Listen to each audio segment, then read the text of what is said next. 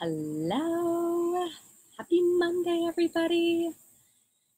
Oh, I wanted to stop in and say hello. It's Monday. It's Monday afternoon here on the East Coast. And I wanted to talk to you about why connecting with yourself is so important and why we don't do it. Most of us look to a lot of other places to get information before we look to ourselves. So I want to talk about that a little bit. I've been working on this apprenticeship. I have a person who's working on an apprenticeship with me, and I was pulling together some information today, and I was watching as I was pushing, right? I was pushing myself to create the content. I was pushing myself to keep going, to do more.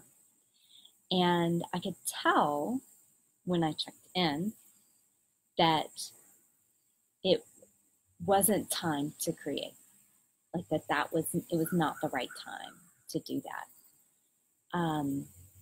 But there was a part of me that didn't want to listen to that, right? That didn't want to listen to, now's not the time.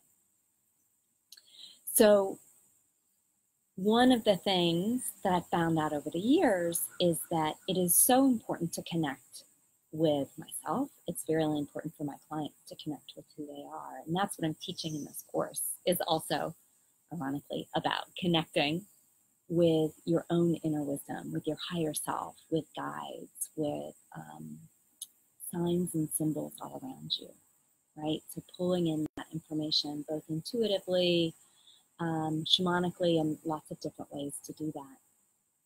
So it's really important to connect with yourself, connect with that inner wisdom, because there's so much information there, right, to listen to, that often we just ignore, that we don't pay attention to.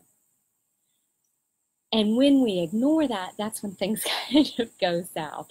So I'm noticing, like, when I work too much on the computer, one of the things that happens is my carpal tunnel acts up. And I know my carpal tunnel is really strong today, that I'm not able to do as much with it. And I know that's one of my signs to listen to. Hey, it's not time to be on the computer right now. You need to go do something else, move your body, try dictating, do lots of different things. That's one of the signs. But if I listen to it, if I listen to that intuition, this is why I don't do it, then I will be in that place of flow. Then I will be in my power. Then I will be in a place where things could happen. Really big things could happen, right? Even if that's like, oh, I'm healthy all the time.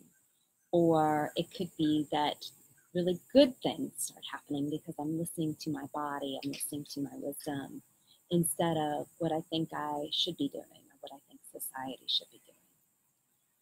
So that's why we don't do it often, is because it could mean that we actually get what we want, or that we actually level up, or that we actually start feeling better. And often that is,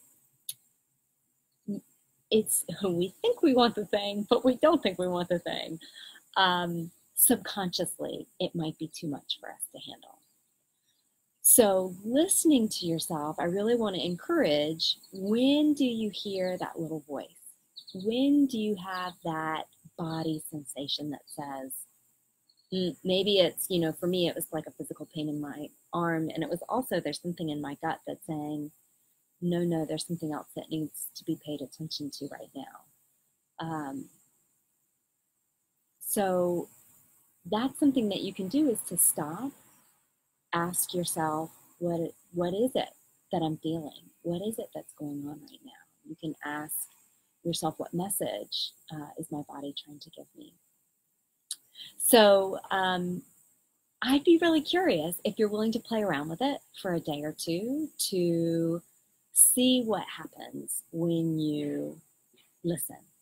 When you listen to the messages that your body has for you, or the messages that you're hearing, or signs that you're seeing, and asking what that message is.